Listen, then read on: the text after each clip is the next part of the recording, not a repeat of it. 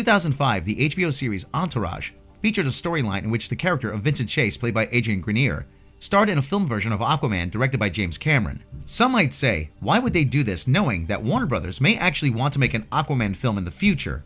At that time, there was very little chance that an Aquaman film would ever make it to the big screen.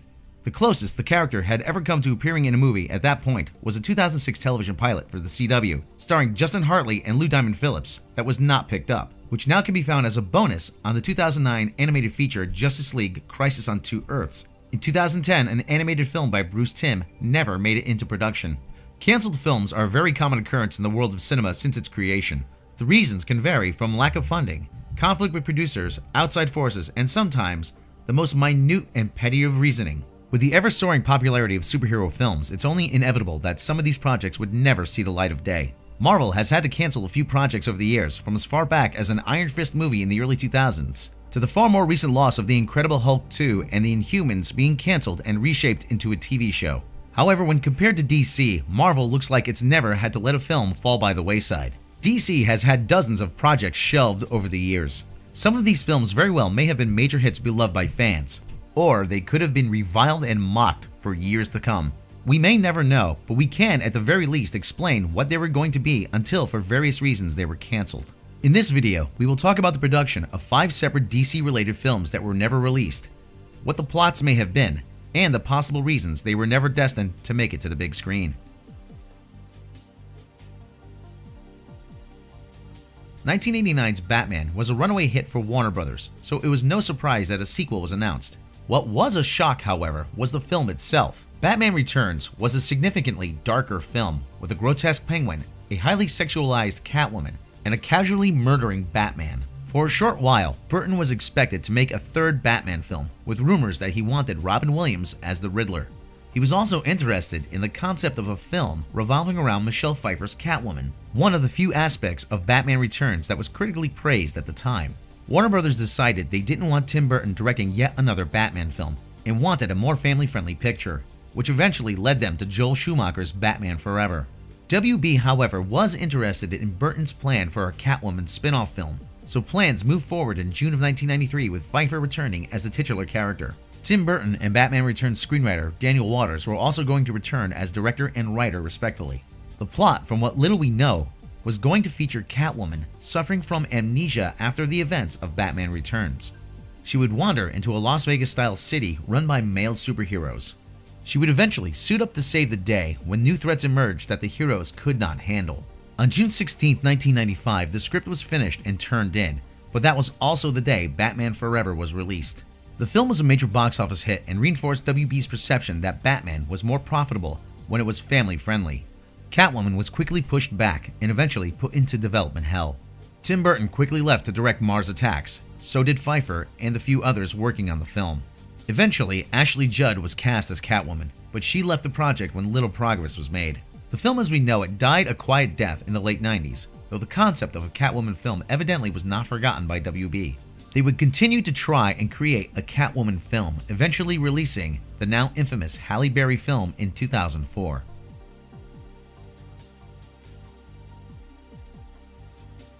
After the success of Batman Forever, Warner Brothers was eager to have a follow-up and a third movie out the door as soon as possible.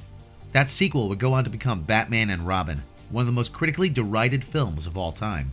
During the filming, Warner Brothers was reportedly so impressed with the dailies they were receiving, they immediately gave Joel Schumacher the director's chair again. Akiva Goldsman, writer of Forever and Batman and Robin, wasn't interested in returning to write another Batman film, so future I Am Legend writer Mark Protasevich was brought in. Warner Brothers set the release date to be around mid-1999, and along the way, a title was given, Batman Unchained. The plot was to center around Batman fighting his past demons and severing the partnership with Robin. The villains were going to be Scarecrow and Harley Quinn, who was written to be a toy maker who discovers she is the Joker's daughter and demands vengeance for his death. The film's climax was to have Batman thrown into Arkham Asylum and injected with the Scarecrow's fear toxins. This would lead to an elaborate hallucination where Batman is put on trial for all his crimes with every villain from the series being present. Jack Nicholson, Danny DeVito, Michelle Pfeiffer, Jim Carrey, and Tommy Lee Jones were expected to return. Ultimately, Batman would break free, reconcile with Robin, and defeat the Scarecrow and Harley. The ending was to feature Batman traveling to Bali and entering a cave full of bats without fear. Nicolas Cage and rapper Coolio were considered for Scarecrow. Singers Courtney Love and Madonna were considered for the role of Harley Quinn. George Clooney and Chris O'Donnell were to reprise their roles as Batman and Robin respectively, though Alicia Silverstone's Batgirl was not expected to return. The movie was meant to be far darker and more mature than any of Schumacher's Batman films.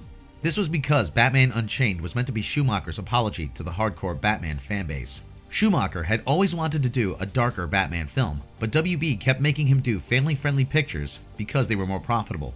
Ultimately, the entire project came crashing down when Batman and Robin was released on June 20th, 1997.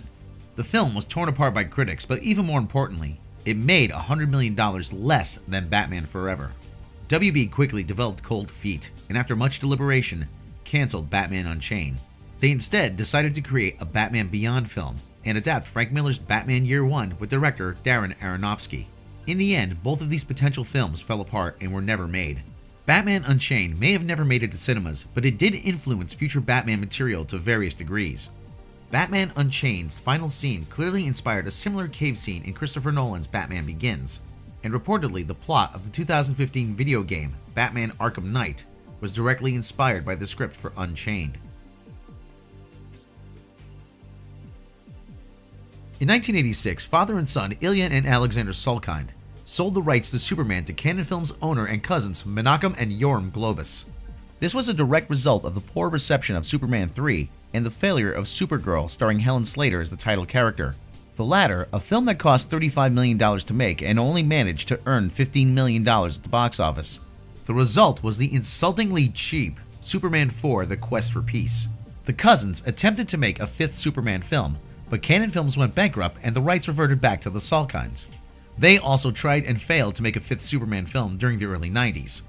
In 1993, Warner Bros. Reacquired the film and television rights to Superman, and the character enjoyed success on the small screen. The ABC television series Lois and Clark, starring Terry Hatcher as Lois Lane and Dean Cain as Superman, ran for a total of 4 seasons.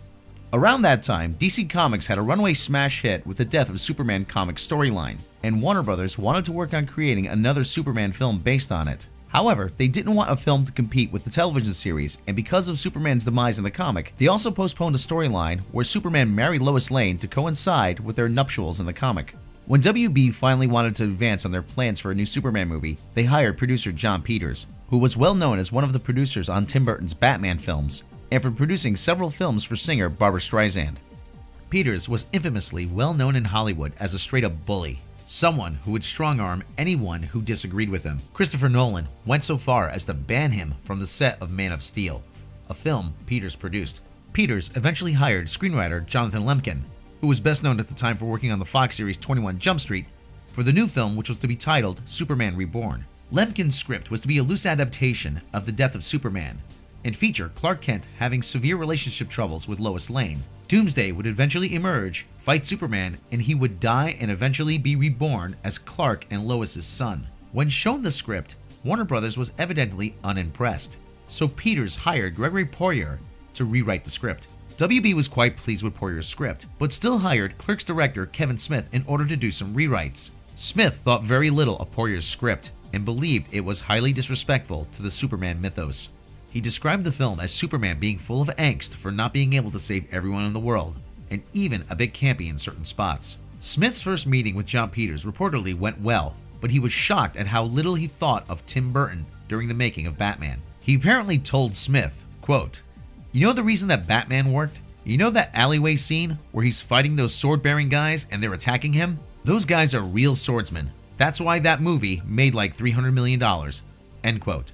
Smith pitched his story outline in 1996 and was allowed to write an entirely new screenplay under specific conditions. These conditions included Superman not being able to fly due to Peters believing he looked like an overgrown Boy Scout, and Brainiac fighting a polar bear in the Fortress of Solitude. Peters also demanded Superman fight a giant spider in the film's third act. Smith reluctantly accepted, and quickly realized he had just been hired to create a preordained idea. Because of the recent 20th anniversary release of the Star Wars trilogy, Peters once again made more demands for Smith. He now wanted a pet space dog for Lex Luthor purely for merchandising reasons. Smith at some point was told by Peters in no uncertain terms that merchandising came before his script, a situation similar to Batman and Robin. Peters now also wanted Chasing Amy actor Dwight Elwell to play Brainiac's robot assistant Elrond because he wanted a gay R2-D2 with attitude. Smith's script, now titled Superman Lives, was to center on Brainiac sending Doomsday to Earth to kill Superman. His plan was also to block out Earth's yellow sun, C. Montgomery Burns style, the source of Superman's power. Brainiac would later team up with Lex Luthor and kill Superman, only to be resurrected by a robot called the Eradicator. Brainiac then wishes to steal the Eradicator, but Superman later regains his strength and defeats all his enemies. Smith's cast would have included Ben Affleck as Superman and Linda Fiorentino as Lois Lane. Frequent Smith collaborators were also to appear, those being Jason Lee as Brainiac, Jason Mewes as Jimmy Olsen, and Michael Rooker as Lex Luthor.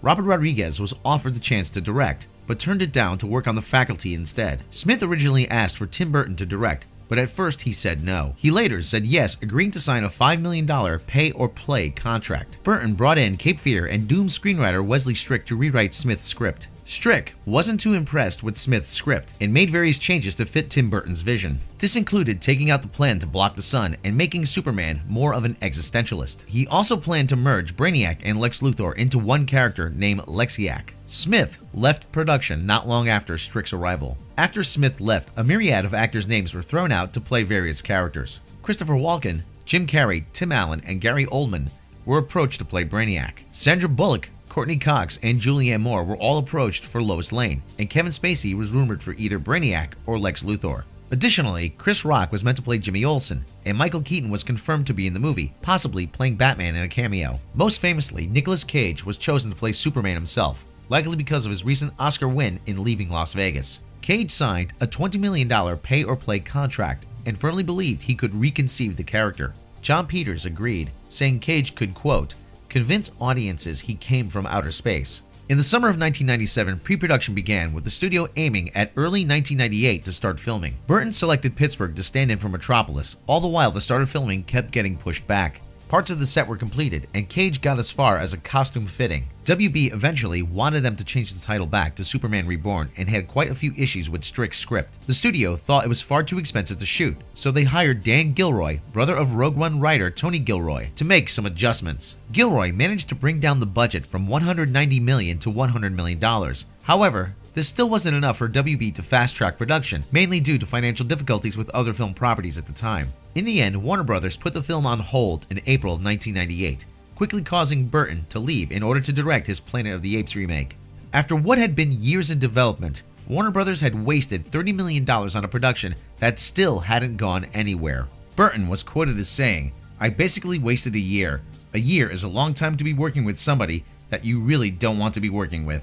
In September of 1998, comic book artist Alex Ford had a script of his accepted at WB, but he quickly left after being told, much like Smith, how much more important merchandising was than his writing. With Gilroy's script still in use, Jon Peters went around Hollywood trying to find a director for the movie. At various points, he approached Michael Bay, Shekhar Kapoor, and Martin Campbell, who all turned him down. In June of 1999, Terminator 2 and Judge Dredd writer William Wisher Jr. was asked to write yet another draft of the script. A year later, after little progress, Nicolas Cage dropped out. Wisher finished his script in August of 2000, with many claiming it had contained a lot of similarities to the 1999 classic movie The Matrix. At some point, Oliver Stone was asked to direct, but he also turned it down.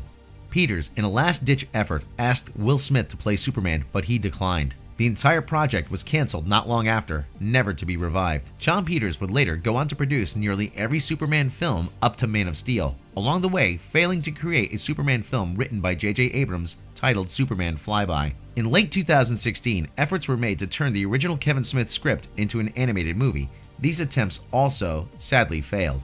An interesting side note to this story is that in 1999, Jon Peters produced the film The Wild Wild West, directed by Barry Sonnenfeld and starring Will Smith and Kevin Kline. Oddly enough, in the film's third act, whether by coincidence or by design, Smith and Kline face off in battle against a giant mechanical spider.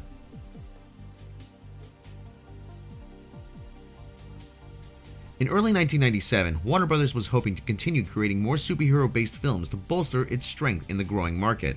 Batman and Robin was set to be released with a sequel not long after, and work was in progress on a reboot of Superman. WB was starting to think of other DC comic characters to bring to the big screen. and the consensus was Green Lantern needed a movie. They first asked Kevin Smith, who had just finished a draft of Superman Lives, but he turned it down due to having little interest in the character. Quentin Tarantino at one point was even asked to write a script for Green Lantern. By 2004, Warner Brothers had settled upon Robert Smigel, creator of Triumph the Insult comic dog, to adapt Green Lantern into a motion picture. Warner Brothers wanted the film to be an action comedy, possibly even R-rated, which was something Smigel agreed with. Smigel asked his personal friend, actor-musician Jack Black, to play Green Lantern. At first, Black said no, but after reading Smigel's hastily prepared script, he agreed to play the part. Black went so far as to personally submit a short list of directors for the film. Unfortunately, those who were named on the list remain unknown. The film was to be very comedic in style, in some ways similar to Deadpool. In this version of the film, comic books were readily available, so Black and a comic geek sidekick would make constant references and fourth-wall breaking jokes, such as quoting famous superhero phrases. The plot was to be a very loose adaptation of the Emerald Dawn storyline. Black would play a new character named Judd Plato, a reality star who eats extreme food such as dead animal carcasses. He's described as a talentless loser whose only ambition is to have sex with his boss, a woman named Corrine. The Lantern Power Ring mistakes him for a brave warrior and attaches itself to Plato. The Green Lantern Corps would then be summoned and attempt to teach Plato about his role in the universe. They would teach him by summoning a group of Muppet-style characters to explain his duties in musical form. Plato would also create an improvised theme song that he would sing at various points in the film. After a few scenes where Plato used his powers, one of which he would trap looters in a giant condom, the villain Legion was to appear and attempt to destroy the Earth. At the same time, Plato had to fight a rogue Green Lantern Corps member, Sinestro. Sinestro wanted to police the universe through surveillance and intimidation, a clear commentary at the time on the George W. Bush administration and the Patriot Act. Plato would defeat Sinestro just as Legion was beginning to destroy the world. Legion's plan was to push a massive yellow asteroid in the shape of the Pokemon character Pikachu towards the planet. Plato would save the day by creating a green Superman to reenact the ending of Richard Donner's 1978 film Superman the Movie. It took fans very little time to learn about the film and its tone. They were outraged almost immediately, and Warner Brothers quickly took note. The studio personally asked Smigel, "What if it's not Green Lantern? What if it's very similar, but you change it and make it a fictional superhero so we can make it a straight comedy?" Smigel quickly caught on that WB was put off by the fan reaction, and he was correct. The movie was dropped by the studio, and the idea of a comedic Green Lantern film was permanently shelved. The project would go through various writers and directors before being released as the 2011 Martin Campbell film titled Green Lantern, starring Ryan Reynolds.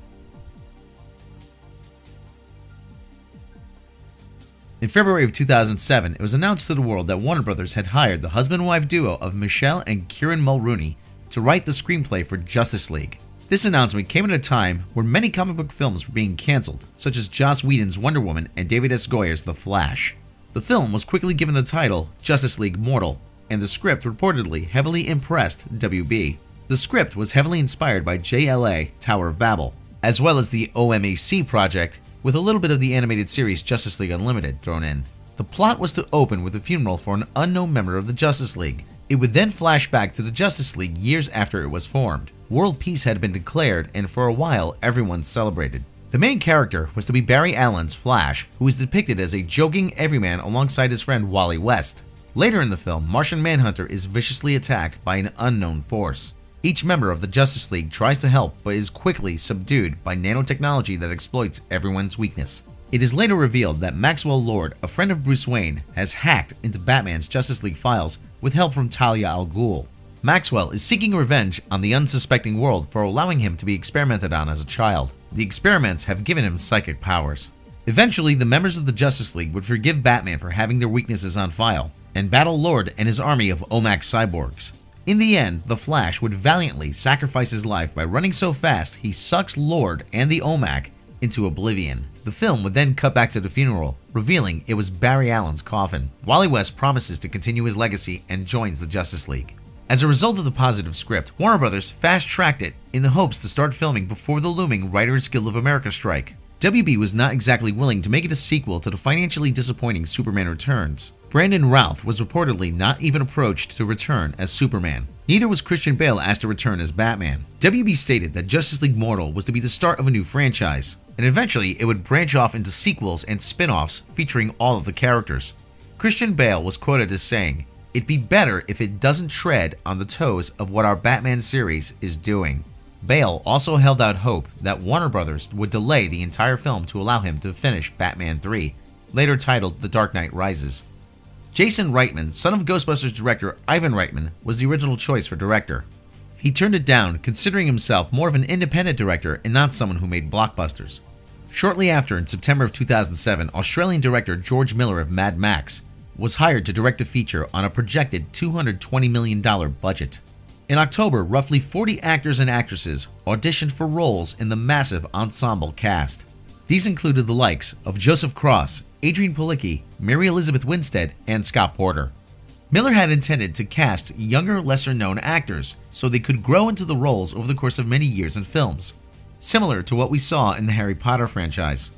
The massive cast was to include DJ Catrona as Superman, Armie Hammer as Batman, Megan Gale as Wonder-Woman, Santiago Cabrera as Aquaman, rapper Common as Green Lantern, and Adam Brody as The Flash. Jay Baruchel and Teresa Palmer were cast as the villains Maxwell Lord and Talia al Ghul. Additionally, longtime Miller collaborator Hugh Keys-Byrne was cast as Martian Manhunter. Costumes and sets were quickly created, first by designer Marit Allen, and later by Weta Workshops in January after Allen's unfortunate passing. Locations were scouted, eventually settling on Fox Studios Australia in Sydney. With mere days away from filming, the writer's strike began on November 5, 2007, halting the entire production until February, when the strike finally ended. After the strike had passed, Miller immediately wanted to start filming. However, Warner Brothers delayed shooting by a full 3 months. Miller and his team quickly ran into another problem, this time the Australian Film Commission. Despite casting several prominent Australian actors and the entire production crew being Australian, the board felt that the movie didn't have enough Australians on the production. As a direct result, the Australian government denied Warner Brothers a 40% tax rebate. Miller was furious, stating, "A once-in-a-lifetime opportunity for the Australian film industry is being frittered away because of very lazy thinking. They're throwing away hundreds of millions of dollars of investment that the rest of the world is competing for, and, much more significantly, highly skilled, creative jobs." Production was later moved to Vancouver, Canada, with filming pushed back to July of 2008. Warner Brothers was still confident that the project would still be completed by summer of 2009. On July 18th of 2008, Christopher Nolan's The Dark Knight was released. The film was a massive critical and financial hit, and quickly impacted Justice League Mortal. Warner Brothers changed its mind on the project. They would now focus development on individual films featuring the main heroes instead of starting with one film with all of them together. Gregory Novak, Vice President of Creative Affairs at DC, stated, "We're going to make a Justice League movie, whether it's now or 10 years from now, but we're not going to do it, and Warner's is not going to do it until we know it's right." The production fully ceased not long after, and all participants left for other endeavors. George Miller would later recount that it's probably for the best that Justice League Mortal never made it to theaters. He felt that some parts would have been beloved and other parts hated. He doesn't know if audiences would have liked it, but he does know that audiences enjoyed Mad Max Fury Road, a film he was free to direct after leaving Justice League Mortal. Warner Brothers, whether intentionally or not, seems to have a bad habit of killing projects, sometimes in the 11th hour, close to release. Producers are often given too much power and take a film in the wrong direction. They also can appear to get cold feet due to negative feedback or unrelated projects making money. While this isn't unique in Hollywood, in the world of comic book movies, it unfortunately is more closer to the norm. We won't ever know if Michelle Pfeiffer's Catwoman would have been more enjoyable than Halle Berry's film. It will forever remain unanswered if Joel Schumacher could have redeemed himself for the Batman fanbase with another film. Would Superman Lives have been a critical darling, beloved to this day? Would audiences have seen Jack Black star in a Green Lantern movie? And would DC have crushed Marvel if Justice League Mortal had not been prematurely cancelled? Of course, these questions are impossible to answer, but these films' legacies will live on in other ways, having inspired other projects or to serve as a warning to others on the perils of movie making. Let us know your thoughts in the comments below. If you like this video, then please click the subscribe button. And don't forget to click the bell icon to be notified for all the latest uploaded content. Due to recent changes to YouTube's monetization policies, we'd also like to ask you to please consider supporting Midnight's Edge and its sister channel, Midnight's Edge After Dark, through Patreon. As thanks for their support, patrons will receive early notifications of mini-documentaries, special behind-the-scenes making of the Edge videos, bloopers, outtakes, lost episodes, and more. You can support the channel for as little as $1 a month. Be sure to check back for news and analysis on the corporate politics behind your favorite genre movies, as well as updates and discussion here at Midnight's Edge.